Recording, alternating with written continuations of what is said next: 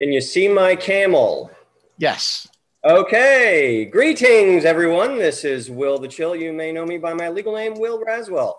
We're going to give a crash course overview of the new Perl Community Roadmap. This is on perlcommunity.org, and it's got a sort of front page that gives you an overview of what we're trying to do.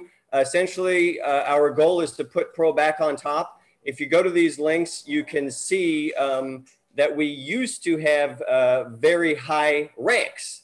In fact, we were like close to #1. We were all the way up at the top back a few decades in the past.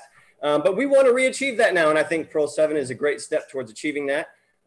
We have a whole bunch of ideas. Basically, we're taking all possible ideas and trying to just see what works, see what sticks. So if you go down in here, you can drill down into each one by clicking on the Learn More button. And there's always we have, of course, a little fortune up here from Larry that goes through a number of his quotes. But essentially, we've come up with several different ideas under each heading. So this is the education heading. We want to target young teens that haven't chosen a language yet. They may be looking at Python. They may be looking at JavaScript. We want them to look at Perl as well. We want to set up social clubs for them to do that. The ones that want rank advancement can do it through the Boy Scouts and Space Scouts already. We do have a merit badge for programming, and Perl is on the official BSA website for that rank advancement. We want to make certified youth programming sort of thing. You can actually look at the link here, and it does bring you to a Perl code example that is on the BSA's, whoops, wrong link. That's on the BSA's website. But you can go into all that stuff here. A lot of these links ask for people to sign up because we need help to implement all these things. Under industry, I'm going as quick as I can, by the way.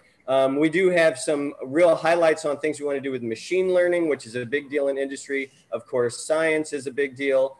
Giving live demos to managers so that they see that Perl 7 is a new shiny thing, putting on job fairs in your local community, partnered probably with your Perl Mongers groups. By the way, if you haven't seen the video, The Perl Paradox from the 2016 Perl Conference by Dr. Radcliffe, you need to watch that because it will explain why it's okay for Perl to be both legacy and new with Perl 7.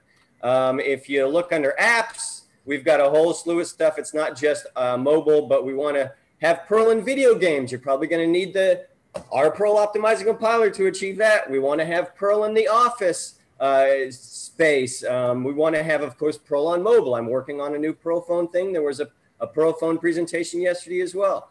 Obviously, server side is where Perl excels. We've got a ton of awesome server stuff for Perl. We just need to keep doing better, as always. And then you have the grand challenges. I believe that Perl can help solve a number of the grand challenges, and I think that's one of the ways that Perl can really show how awesome we are on a global scale. Of course, doing events like hackathons also helps people build apps.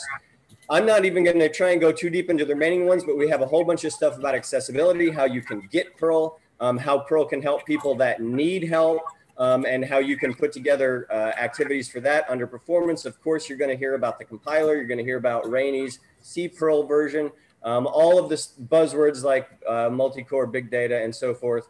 Marketing, there's a whole slew of stuff under here that I wish I could go into more, but it's everything from podcasts to making your own brochures to putting out merchandise, which Wendy and Liz really mentored me on. And so on. And then we have, of course, a page for our dear sister language, Raku, and just kind of an explanation of how Raku came to be and what it's all about. Now, we have not updated with Perl 7 yet, but we'll have all that on here soon. And with that, I thank you. Please contribute to the Perl Community Roadmap on perlcommunity.org.